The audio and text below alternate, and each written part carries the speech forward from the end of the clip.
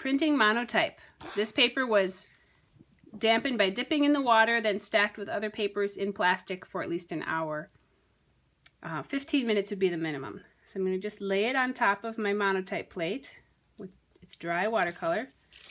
Parchment on top, and then you grip by putting your fingertips, and then it's the heel of your hand that presses down. Like this? And then the heel of your hand transmits motion from your arm. And press pretty hard through the heel of your hand.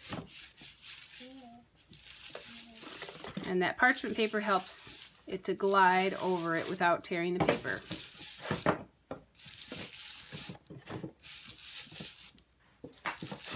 Shall we see how that prints? Mama, that's the ice cream away. All right, so we can see how that printed.